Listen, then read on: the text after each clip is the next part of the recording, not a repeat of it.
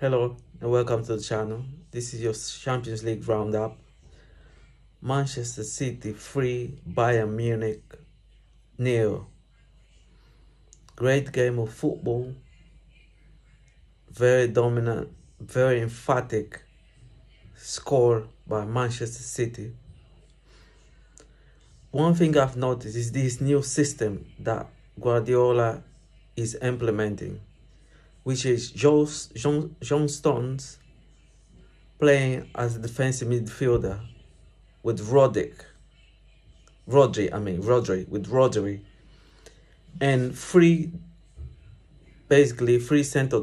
center backs with no full backs and two wing backs. What I'm thinking is Man City is playing against Bayern Munich. Bayern Munich have two fast wingers and they are tricky as well.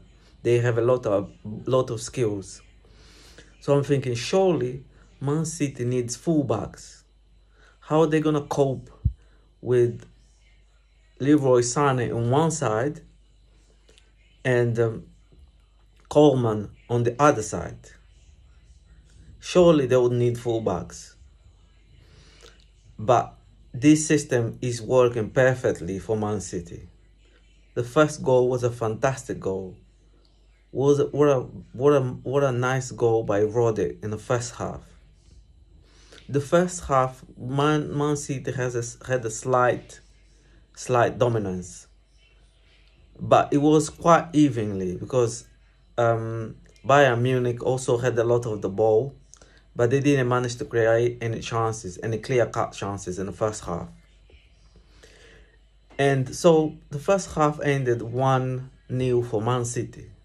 And at the beginning of the second half, Bayern Munich was the better team. They had a few shots here and there, and they seemed to be more involved. The Bayern Munich was in control of the game at the beginning of the second half. However, what a big mistake by Upamecano. A mistake by Upamecano that gifted Man City the second goal. And then that's when the game started to shift. At this level, you cannot afford to make these silly mistakes. So in transition, Upamecano was too casual on the ball. He lost the ball. And Man City managed to score the second goal. And then all of a sudden, the game just shifted on the second half. Man City took full control of the game, and they scored the third goal as well.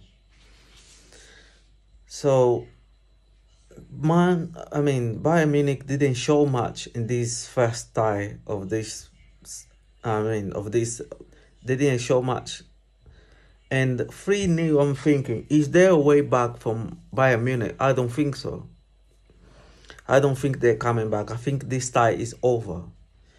There is no way a team like Man City is going to drop a 3-0 lead, even though Bayern Munich will play at home. I think this tie is over.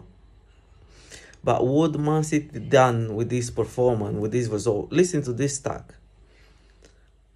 Inter Milan couldn't score against Bayern Munich.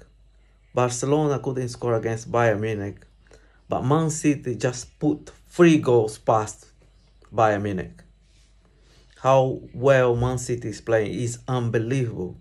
They sent a big message.